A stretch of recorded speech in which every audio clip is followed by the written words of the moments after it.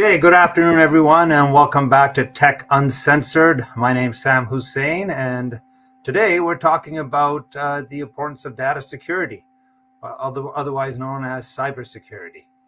And just as a kind of precursor, this month on January 11th, the FAA, the Federal Aviation Administration, canceled or grounded all flights for that day in the U.S.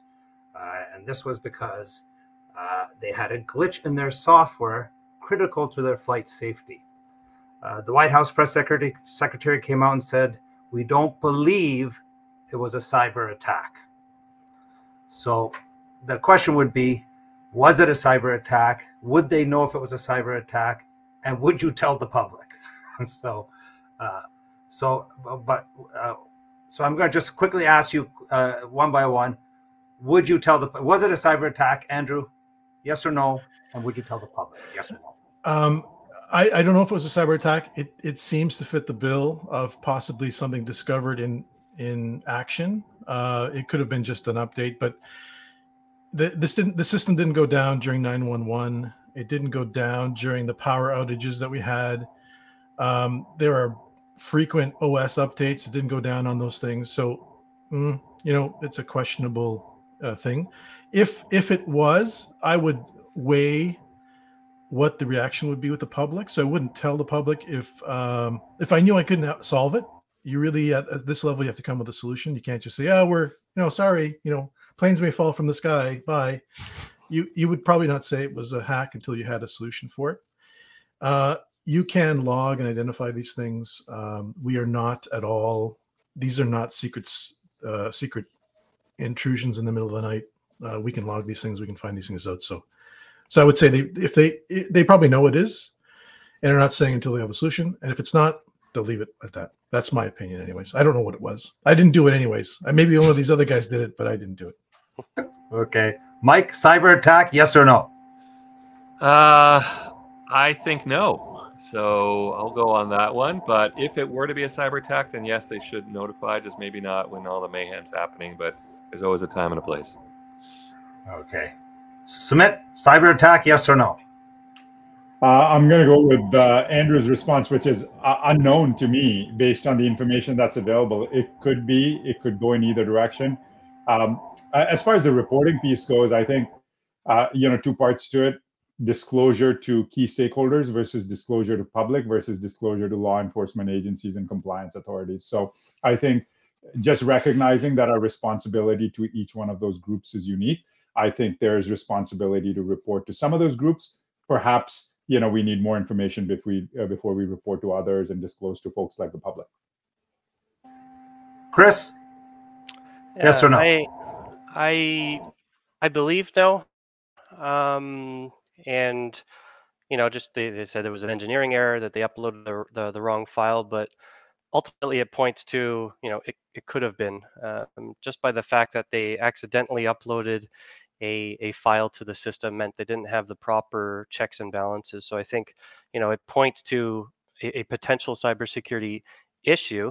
The fact that even if somebody stole the engineer's credentials, they could have gone in and done the same thing or done something worse. So I think it points to a cybersecurity risk, but not necessarily there was a cyber attack.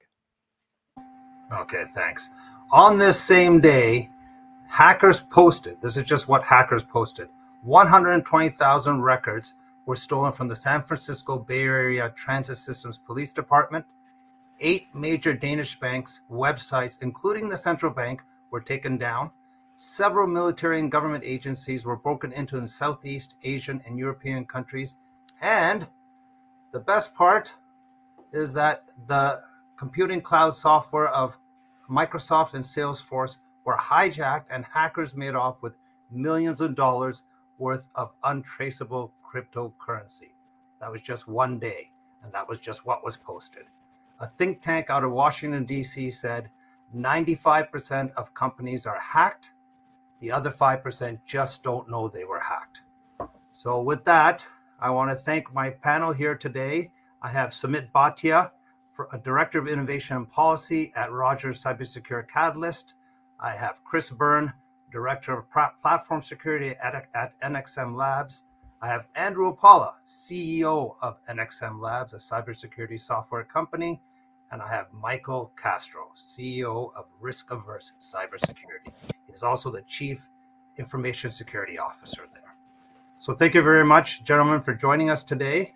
So first, let's go on to talk about what's happening in the world today. I mean, this is just one area that's attacked, I think, even on an individual level.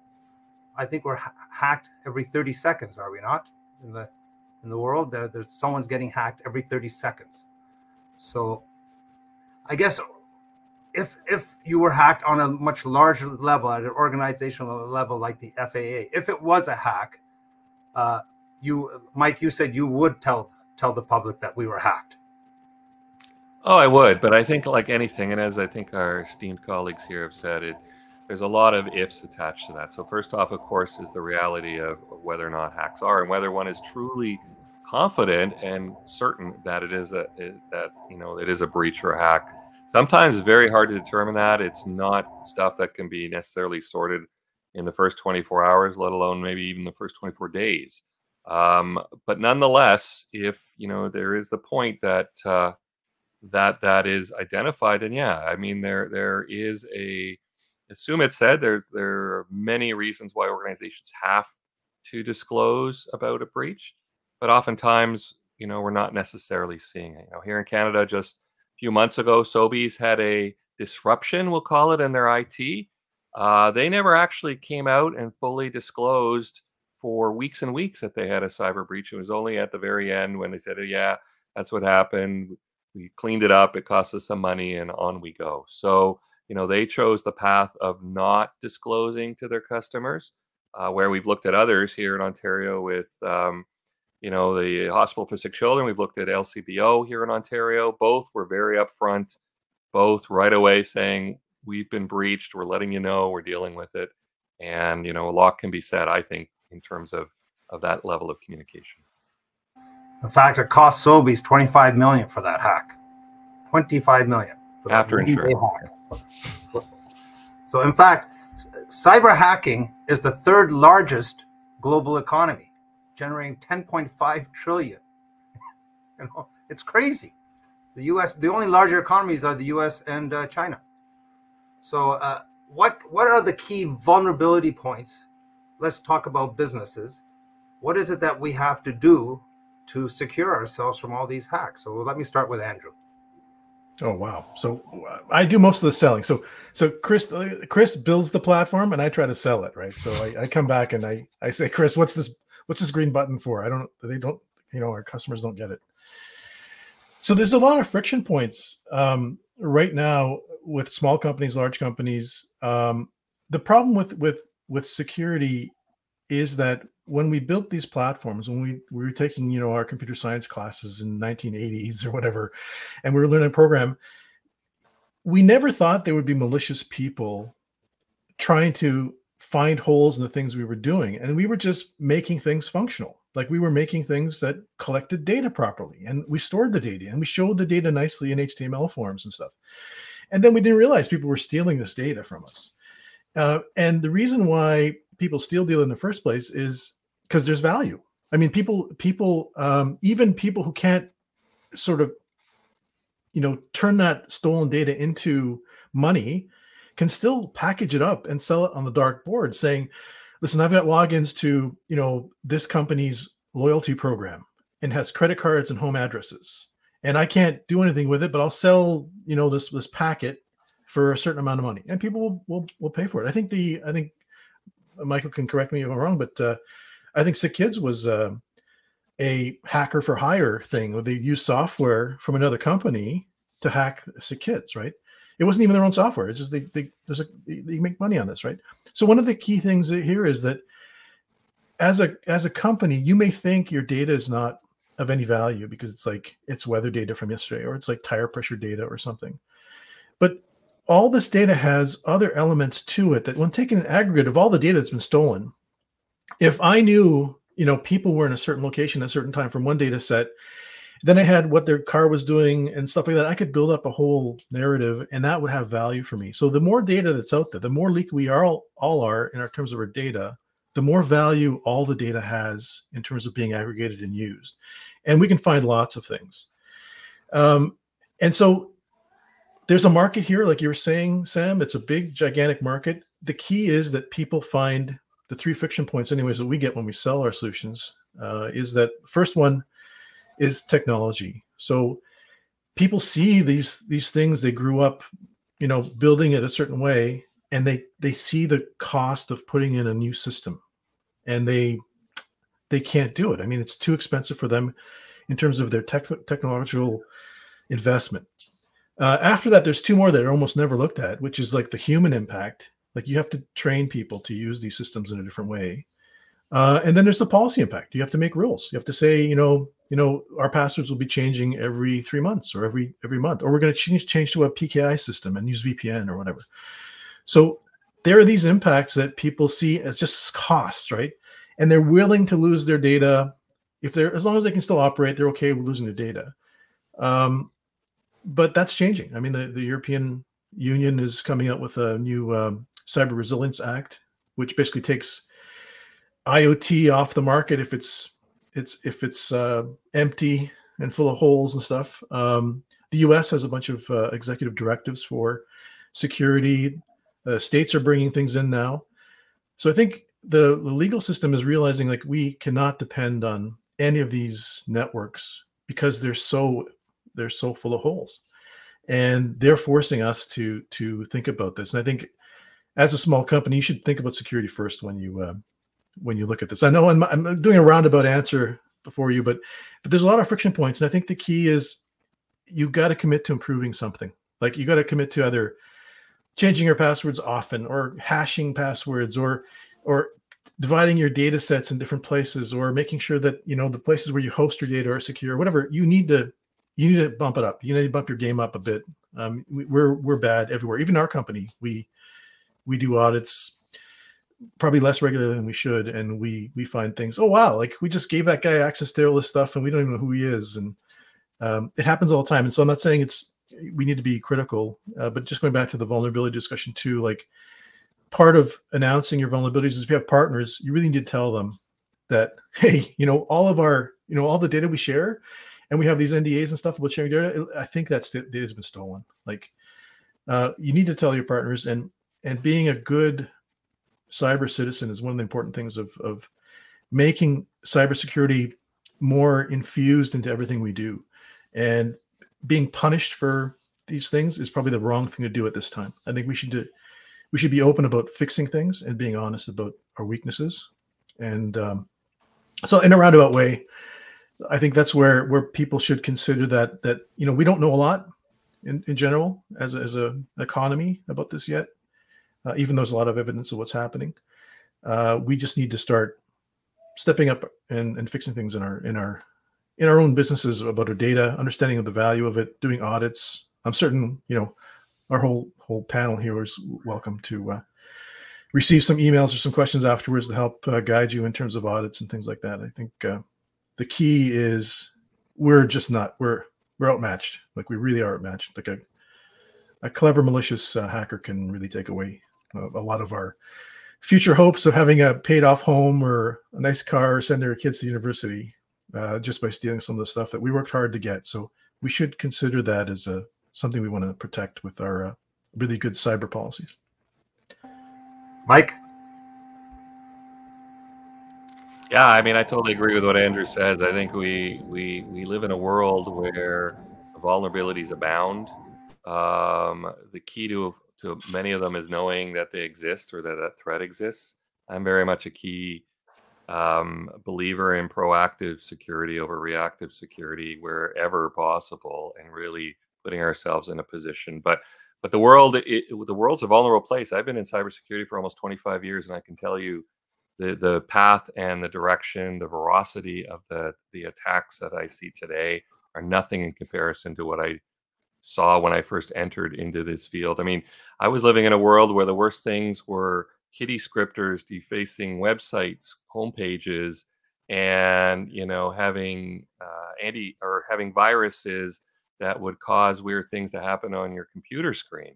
I mean, we've come a long, long way from that, all in a world of monetization and the threats. And that is the world we're living in. It's only going to get worse. And I think not enough organizations are ready to face that reality that everybody is a victim or a potential victim.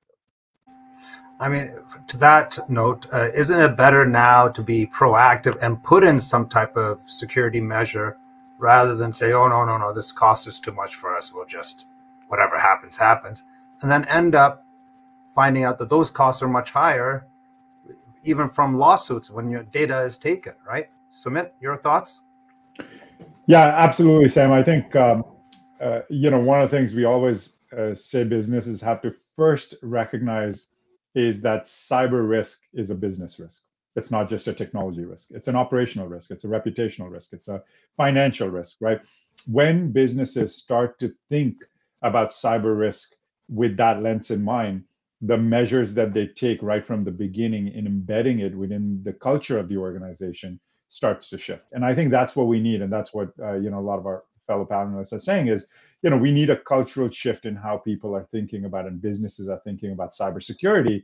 And as Andrew pointed out, how does that change the culture when it comes to all three things: people, process, and technology?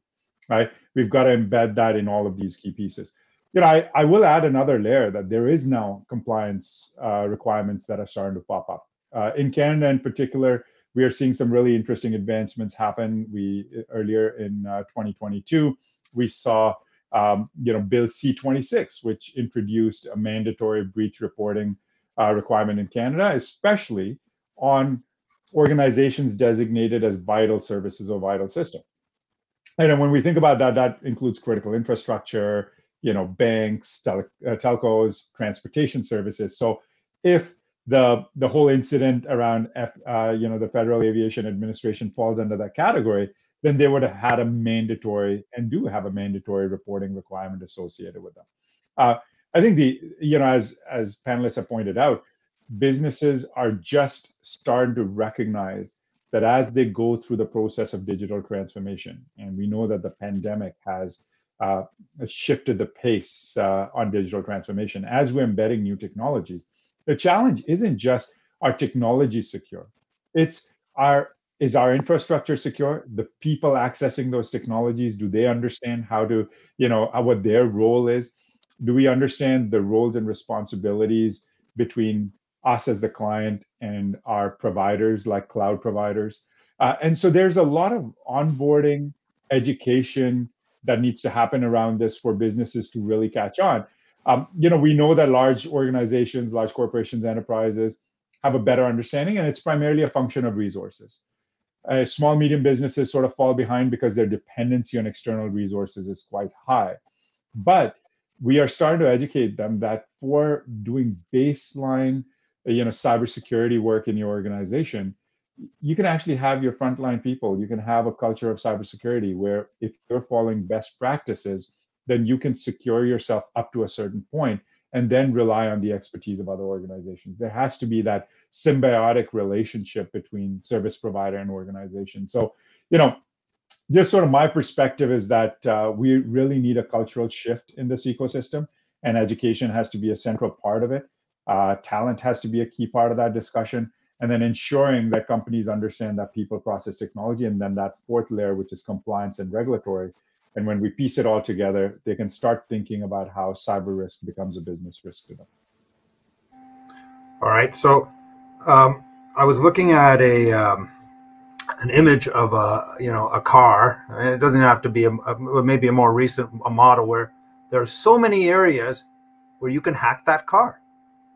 So I'm going to ask you, Chris, if I was a hacker, what is a hacker doing?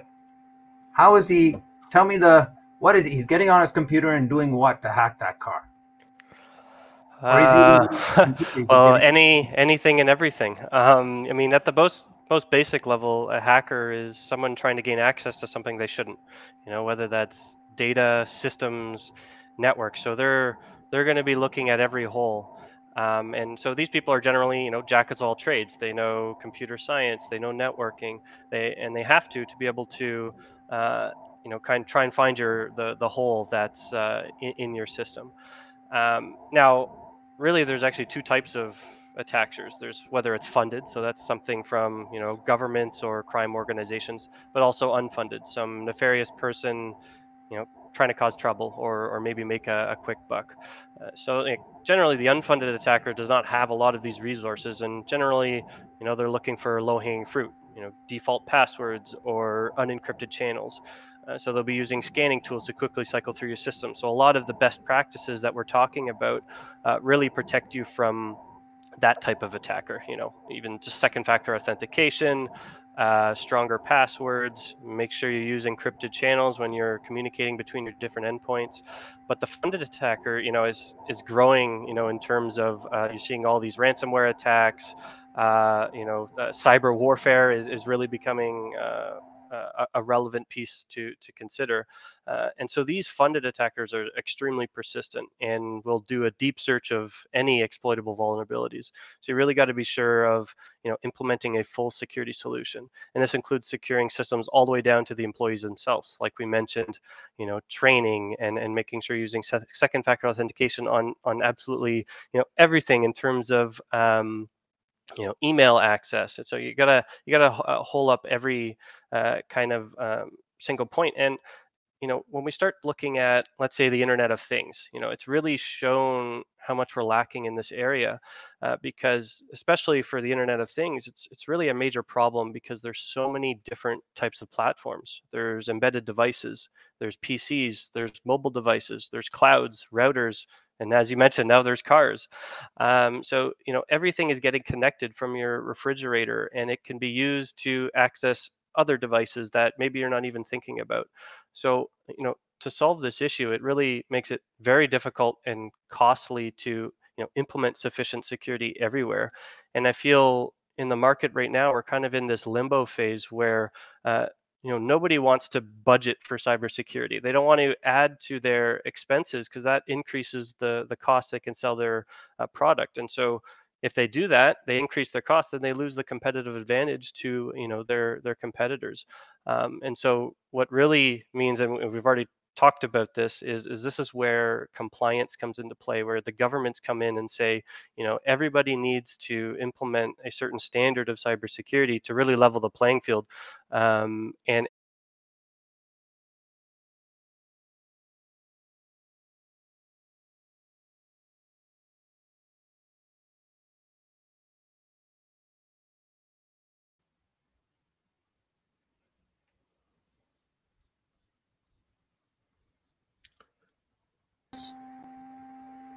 Sorry, guys, I don't know what we had there. I think we had maybe we had a cybersecurity attack there as well.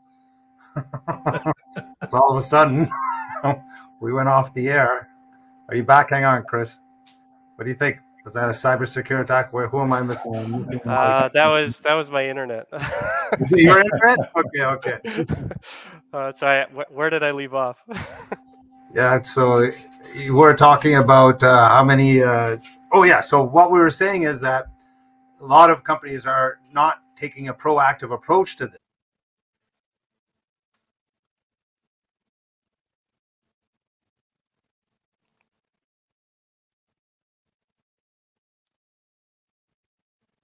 Is that me or okay? So that wasn't me. We know there's folks listening beyond us, so who knows? Yeah. Okay, so maybe I'll continue what I was talking about before I left. So it's kind of the advent of the Internet of Things has really shown us how we're lacking in a lot of these areas, because a major problem. Loud, Sam, you got a really loud. Yeah. There we go. So the Internet of Things has really shown us kind of how much we're lacking in a lot of these areas, because you look at Internet of Things specifically, and you have so many different platforms. You have embedded devices, you have PCs, you have mobile devices, clouds, routers, and now even cars, as we brought up earlier. And everything is getting connected, and it's very difficult and costly to implement sufficient security across all of these areas. And so hackers are familiar with all of these areas, and they're just looking for one hole to get through.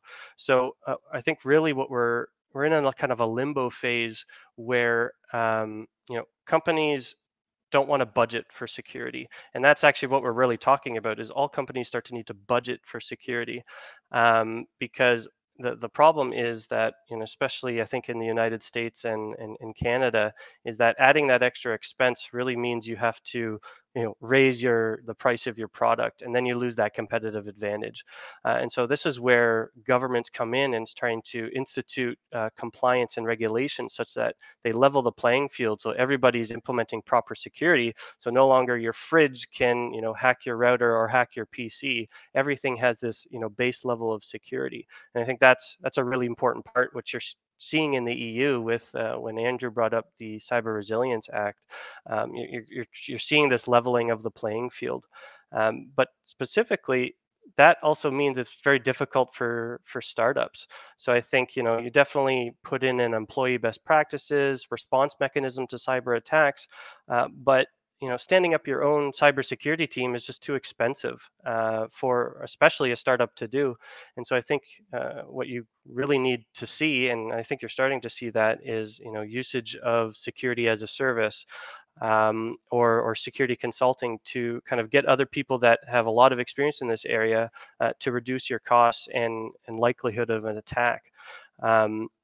Or even you're starting to see, especially in the embedded space, the ability to choose a product that has built-in security and compliance, with your existing cybersecurity standards.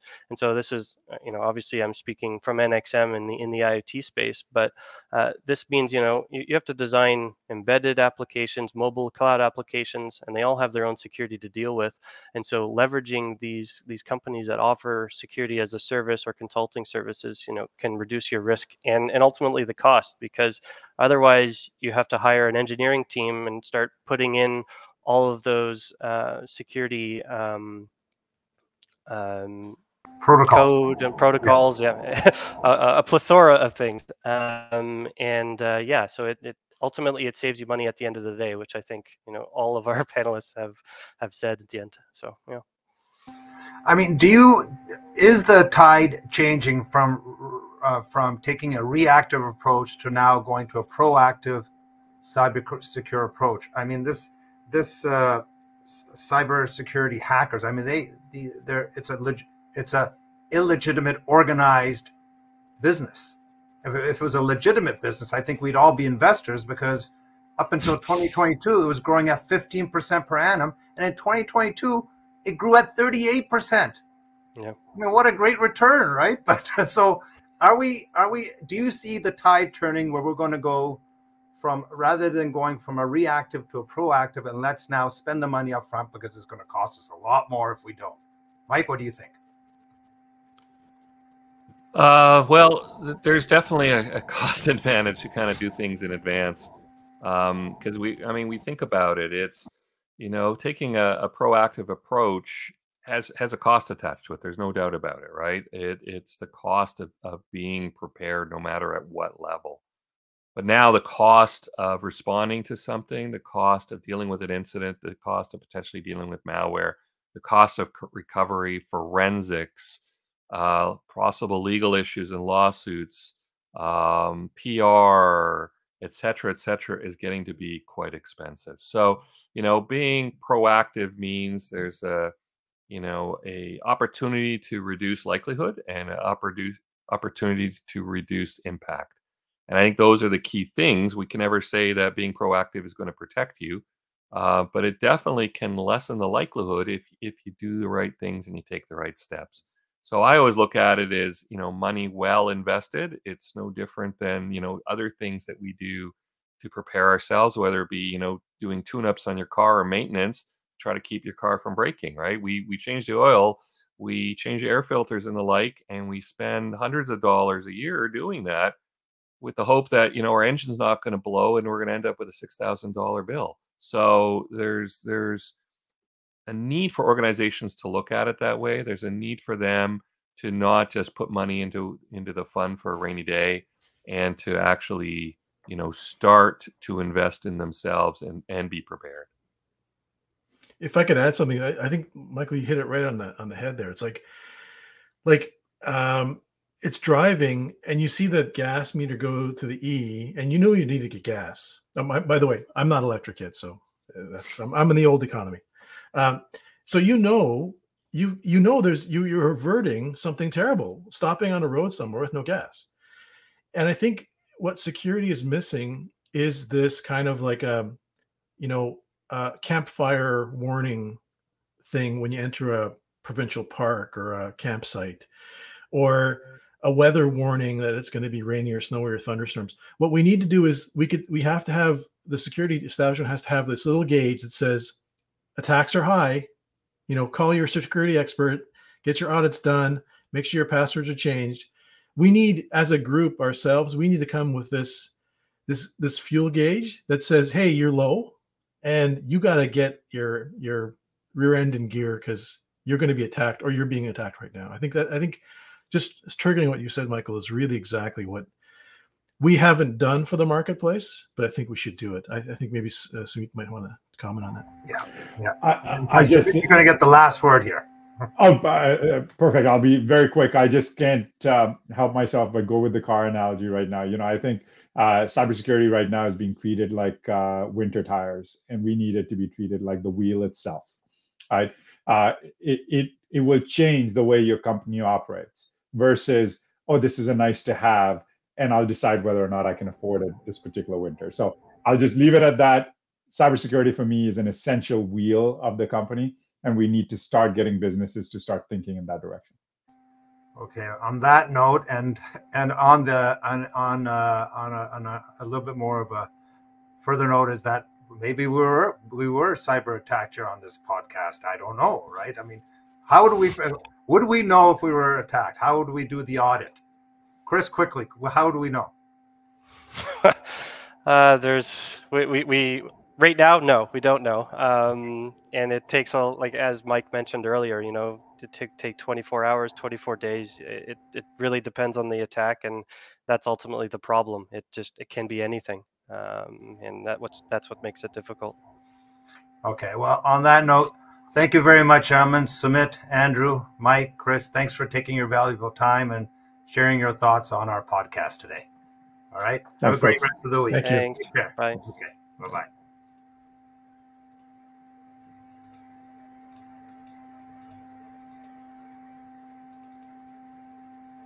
Okay.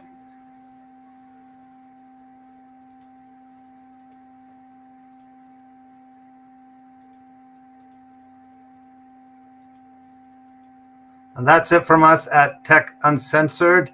Don't forget, we have 2 programs that we're open for registration on. That's our incubator program, which is focused on marketing and sales, and our investor readiness program, which is focused on companies that are looking to raise capital. Go to altitudeaccelerator.ca and register there. And as usual, if you have any thoughts or comments on topics you would like us to cover, email us at communications@altitudeaccelerator.ca. Have a great week.